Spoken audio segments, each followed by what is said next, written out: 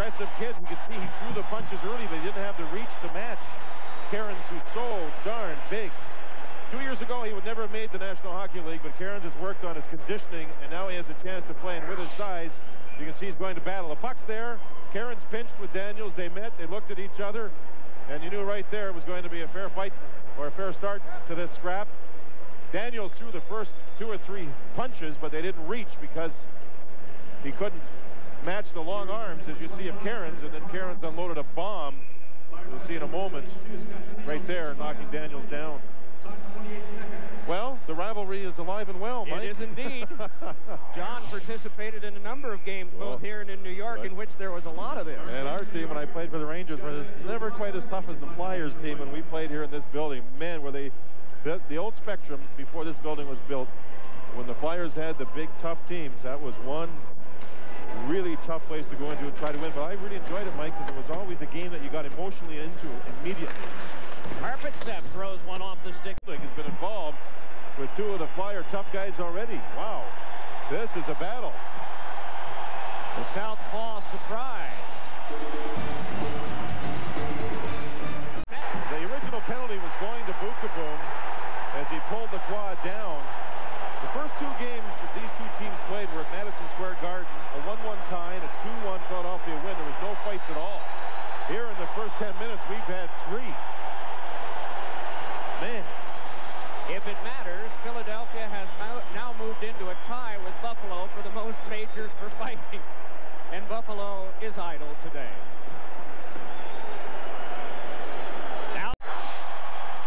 Now you'll see Beukeboom up here. I think he was going to get the original penalty as he there knocks down Lacroix. The referee's arms up. Now Lacroix is mad. He goes back at Beukeboom, and they dropped their gloves and started the scrap. So the original 2 minutes going to Beukeboom will give the Flyers a power play. Again, we can see that they kind of said something to each other, and the gloves came off at the same time. And Lacroix did a pretty good job. Ooh, Beukeboom there with a big right. Lacroix got back up. He went back at it. How many signatures do you think it had taken to change his mind? Mario? Yeah. I don't know, but we could arrange it. We can get a $250,000 in Pittsburgh probably next weekend. I think the whole league, both countries. As he goes over towards the Flyers bench, the puck is there. There's a hit, and there goes Michel right over the boards. But he came back on the ice, was very involved on the shift, and there's the stick right into the chest.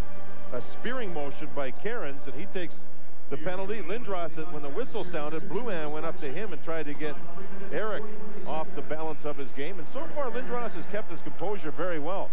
A 2-minute minor to Cairns. He's fortunate that it was only a 2-minute minor as he jabbed with the blade of his stick into the chest of Petit, who was throwing his hands up and saying only a 2-minute penalty. It's a slash and not a spear.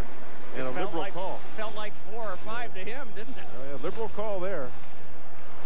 Now again, we've said this many times. Darren Langdon will just sort of sit back and wait, and wait, and wait, and then he's a second-half scrapper as Kordic. Man, does he look strong.